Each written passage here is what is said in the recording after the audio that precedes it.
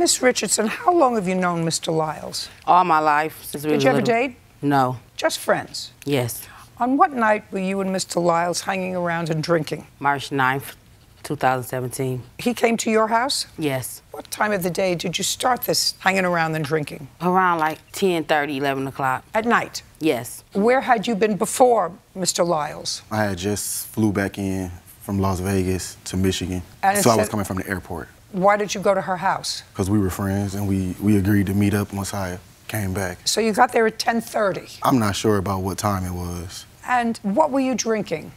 I don't really remember. This is like almost a year ago, so I don't know. Think about maybe a beer, like a Bud Light Platinum. And what were you drinking, Miss Richardson? Some 1800. What is that? Some tequila. And what time did you start drinking? About 9:40. So you were drinking before Mr. Lyles got there? Yes. Who were you drinking with? By myself. Do you drink every night by yourself? Not every night. Most nights? Yeah.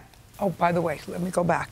He's having trouble remembering what he was drinking. Do you have trouble remembering what he was drinking? I mean, because you had been drinking since 9 o'clock. So now you've been drinking tequila for 3 hours. Do you remember what Mr. Lyles was drinking? Yes. What? 1800. So he was drinking tequila also? Yes. How did you get from the airport to her house? I drove. You drove what? My vehicle. Your car? Yes. And then you were going out. Where were you going, Mr. Lyles? Well, you mean after I came from the airport or after I got with her? After you were hanging out with her, you left to go someplace, which is where this whole incident happened, in a car. Exactly. Where were you going? At the time when we first got in the car, we didn't have a specific destination, but after being... Well, you were drinking, and she was smashed.